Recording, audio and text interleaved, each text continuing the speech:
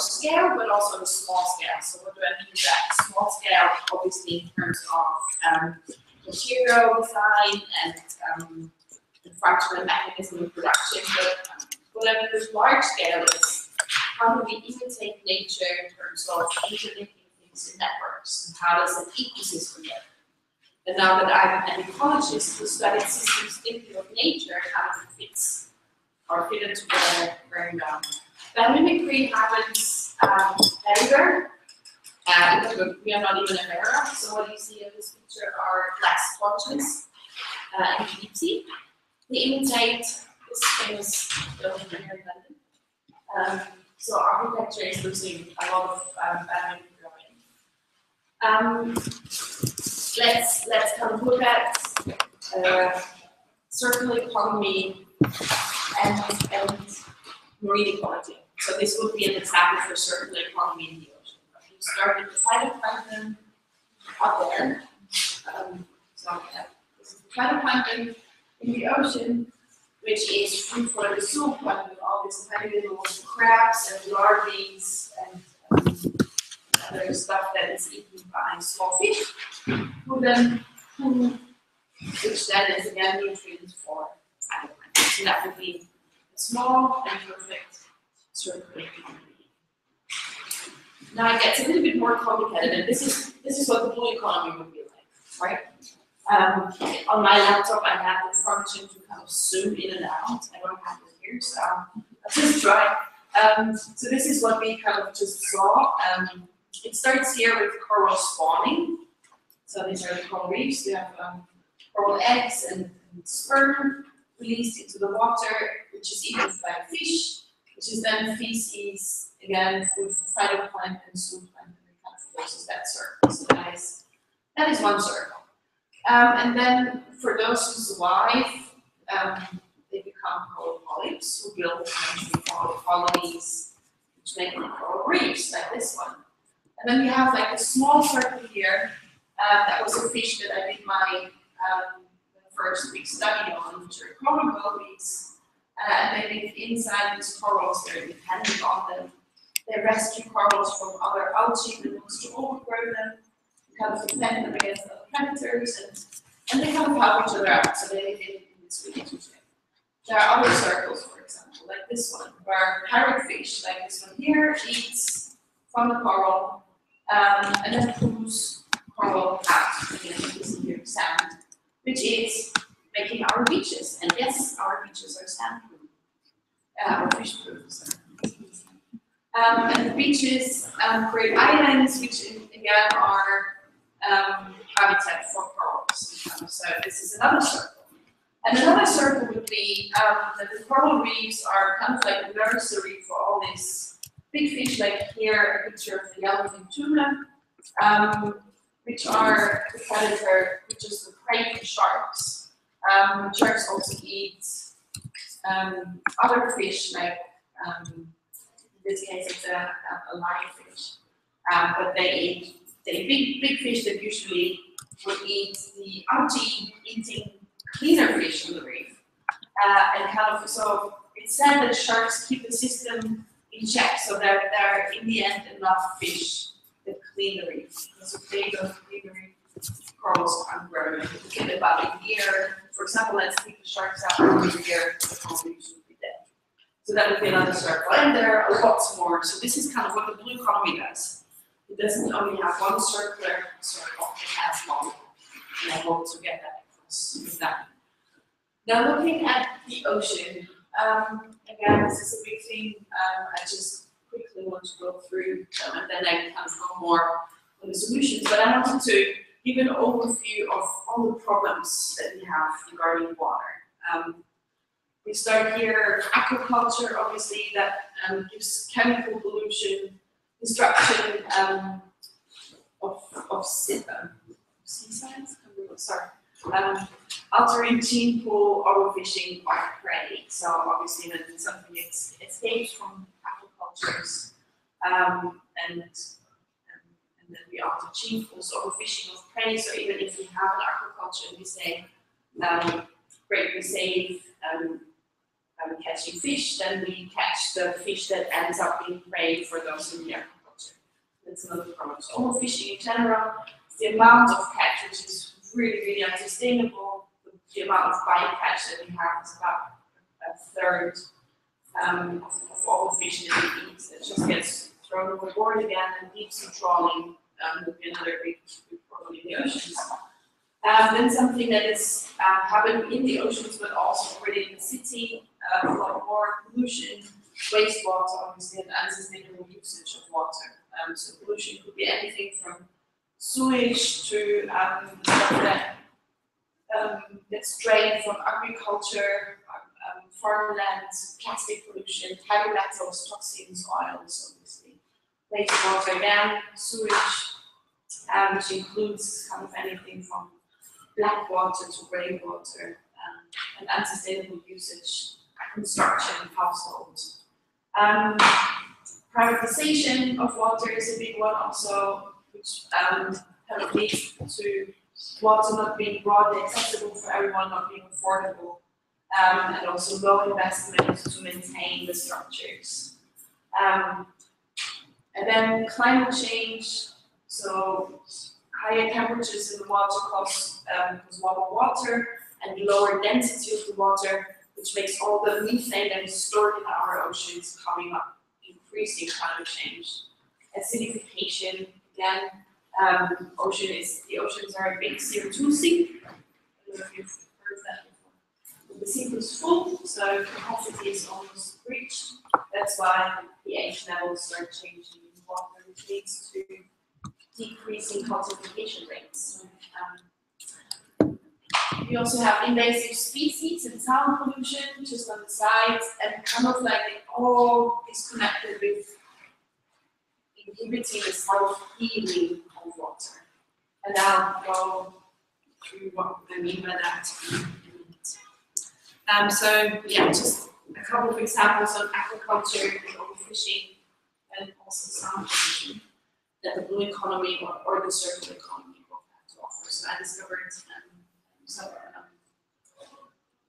I started to grow up from the urban farms and I'm already doing stuff like that, growing vegetables with the aquaculture they have. So you see over there, nutrient-rich water from the fish kind of goes to the vegetables, and they grow the vegetables. So the water goes back, and this is kind of the circle. And they can sell the vegetables. Another idea, and that's more the blue economy here already, is breeding worms from food waste, from organic food waste, and feeding fish that are more meat eaters, like hot or salmon, for example. And then again, you can plant your vegetables. This is, by the way, the first hydroponic fish tank. The blue economy would have a lot of errors kind of going out because there are multiple income streams basically. So there are multiple things that we can do with all of this. It's not only one sort of being closed. A solution to overfishing are hybrid models such as this one, or kind of going back to sailing ships again. Which also sort out the sound pollution in water, by the way, that's my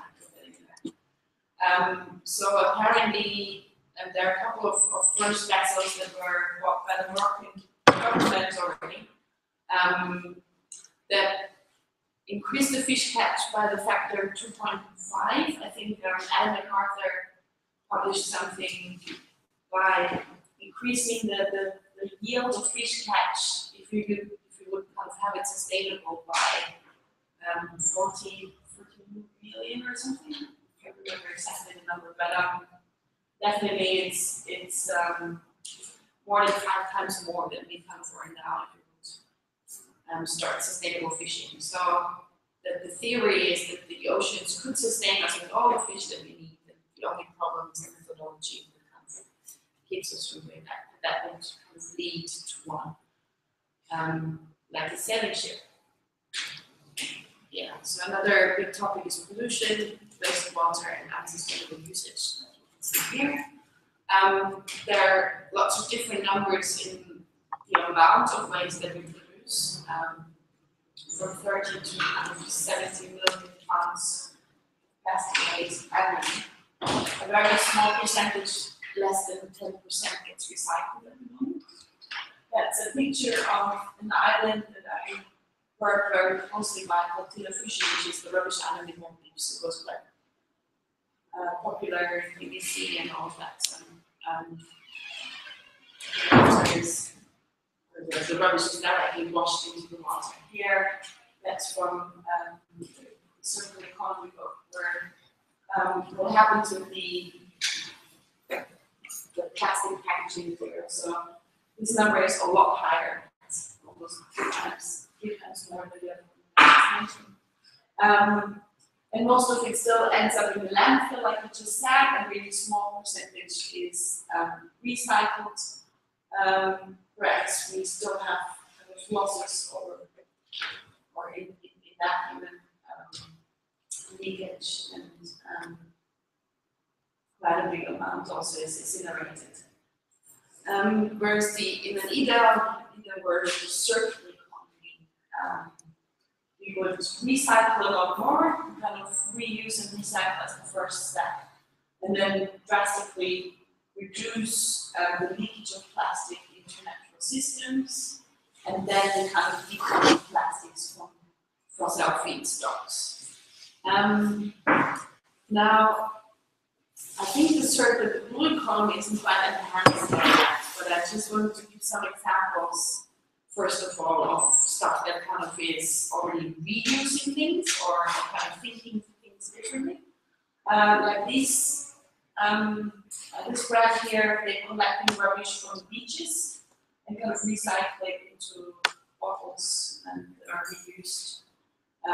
Then we have eatable spoons here. The company can use something called plastic curbstone, which is CO2 kind of compressed into this material. It's quite strong and firm, and we use this construction material. Because that's all plastic. And this is a mycelium chair, so it's a 3D printed cornstarch into certain shapes that are then overgrown or outgrown with a certain kind of fungus. And then hardened, and then becomes much more powerful and stronger than plastic. And there are lots of innovative ideas with introducing certain enzymes in plants, and kind of making PHD like plastic things that are I met the guy who created the spoon last year. amazing. And he bought me a cup of tea to try out the teaspoon. Yeah. And he gave me a whole bunch of different ones. And it's a really fascinating story of real entrepreneurs spending hours and hours, year upon year, making sure that each one has the correct structure for the usage. So it's not just one thing is created to shake spoons. Each one has different flavour, each one has different sustainability aspects to it. So soup spoons are going to be very different to a teaspoon. It's a really fascinating matter. What's the most tasty spoon? The teaspoon for me was the best because the soup spoon had to be much blander because of the different types of soup that you would use, but it has to be much stronger. So the millet has to be a higher grade and stronger spoon. It's just history. We spent probably an hour together just talking about these different spoons. It's really nice. Would be interesting. There was a nice project. There was a nice project by Martin Doffy on spoons. There was the taste of the cereal, the taste of the metals, of the food. But it was nicely done. With sort of how you engage and how you, in terms of perception, how you perceive something.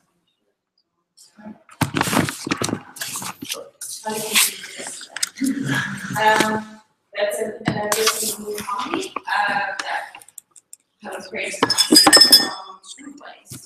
So it's polyethylene that Just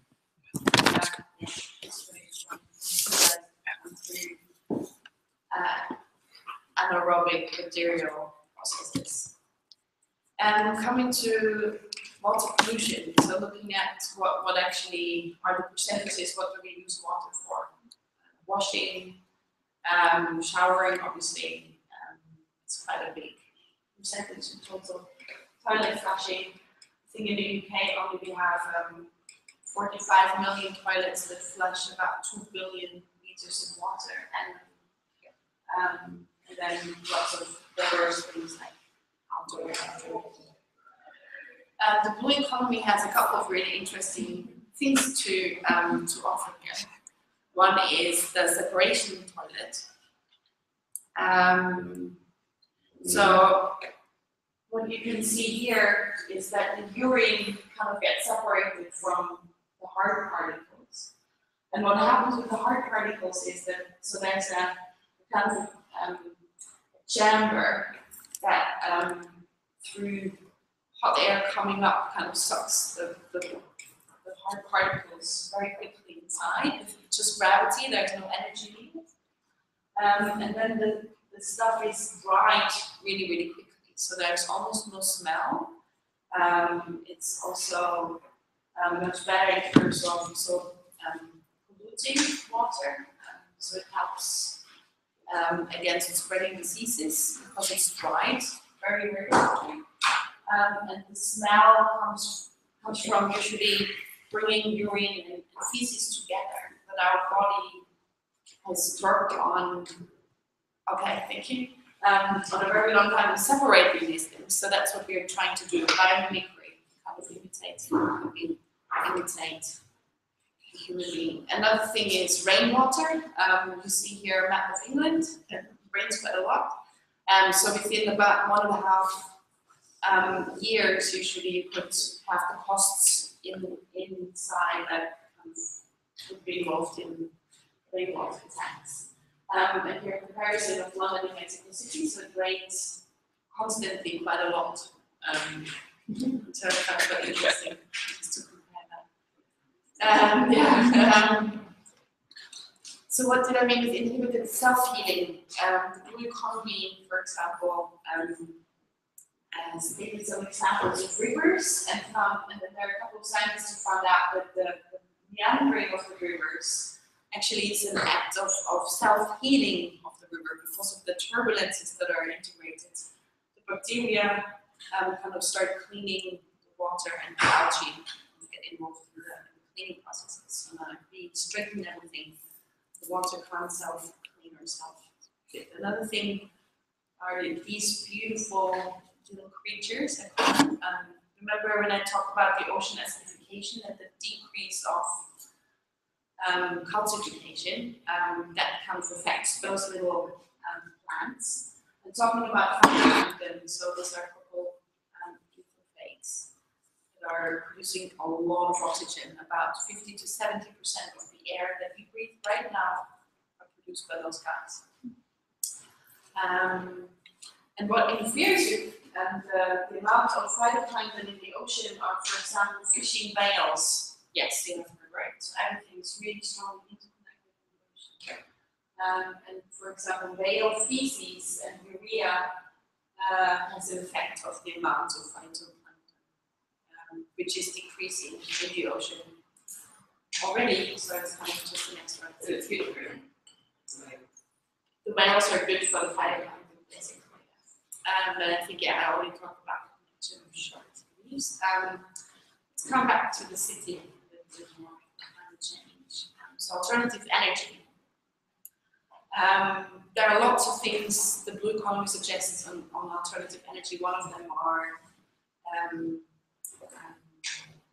quartz crystals that can convert gravitational energy into real floating energy, for example. There's the so-called free energy that the MIT even is researching on at the moment. That, basically would use things like gravity, really great energy from that.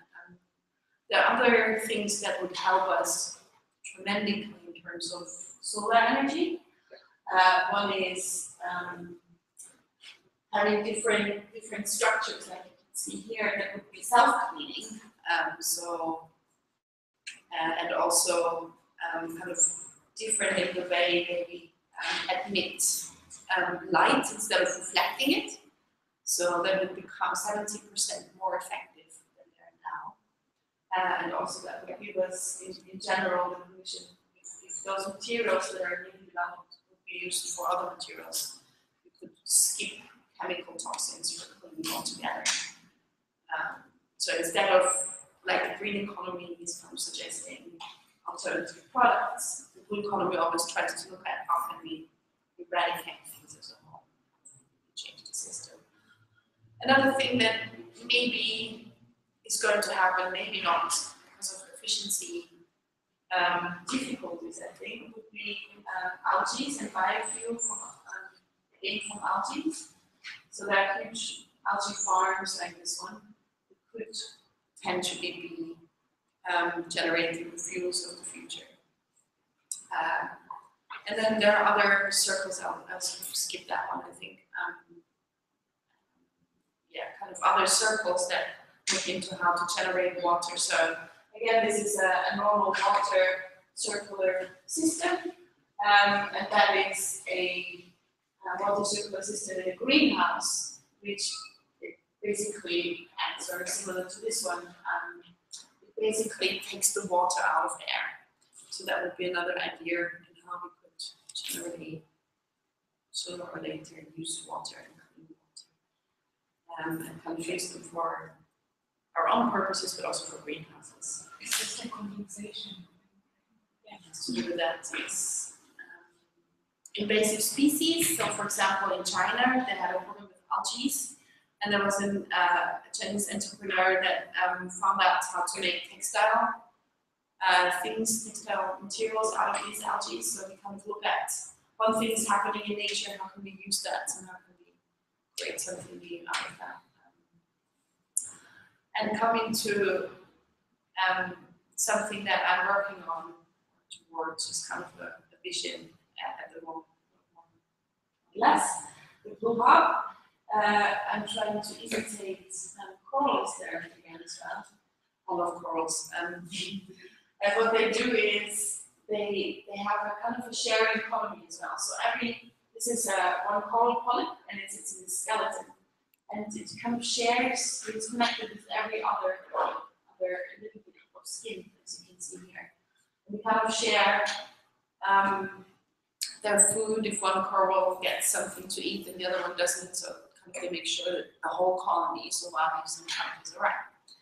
And I think building our economy and our ways of living and working together would be kind of based on, or that's the base of the hub idea. So it would be, again, biodiversity, where we kind of talked about how we could merge all this, how could we apply the blue economy on our learning and our exploring, and kind of create a platform where people could work together and live together according to the principles of the blue economy, and kind of start all these businesses that I've been talking about that are available as open source or have their own innovative ideas. This is the last slide. Share that as open source and have other things like teaching or coaching involved. Sorry, I lied. This is, I think, just an invitation that I wanted to add to a workshop that I'm hosting on the 2nd of July. Which is kind of giving more details of the blue economy. Because a friend of mine, Alexander Prinsen, who traveled the world kind of looking at all these companies that are already applying the principles of the blue economy. He kind of gives the insights about that. So there's much more information about that. Ein Weinstrich, mushroom. Yeah. We're there. Yeah. Friday. Yeah.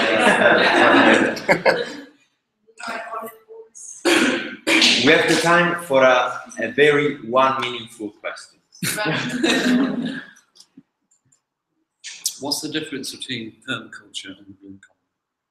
Between permaculture, that the blue economy is not only focusing on aquaculture or agriculture or any of those, it's very broad. Same as permaculture.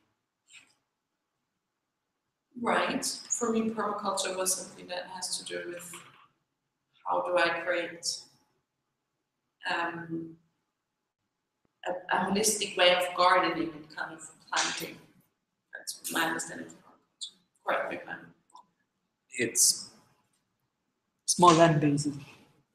it comes from understanding and observing patterns in nature, which is what you've just described there. But they can be applied to any human settlement, including food. It could be the economy. It could be. I think it's an interesting distinction. Is I think that most of the projects that call themselves permaculture are more agriculture. But I think that the reasoning behind it is very similar. So I think that to broaden people's view, the blue economy probably is a slightly better word to use now, better phrase to use now, because people are so focused on permaculture being land-based. Also, all the permaculture courses I've seen in Bali and India seem to be always about gardening. Yeah. So in Austria, there's a strong permaculture. I think there's even one of the inventors in permaculture. Which is a lot about how to apply things around the house, but it's all related to planting. So it's very new to me. Thank you. But I think when you have a strong point, that there's already so much knowledge, and there's also different things that have been tried. And how do we actually be almost fast forward or fast track some of that knowledge that has already been developed, or even things that went wrong? And how can this inform? And I think there's a lot of circumstances how to define and build these bridges where this can inform. I just really liked that kind of natural connection with the world example you gave at the end, and then thinking about the conversation we just were having before about not necessarily It's like, oh, it's all there. It's a beautiful harmonious balance. Thank you. Thank you very much. Thank you very much. So, are you looking for to see what is the future, the option future in London? Yeah. Okay.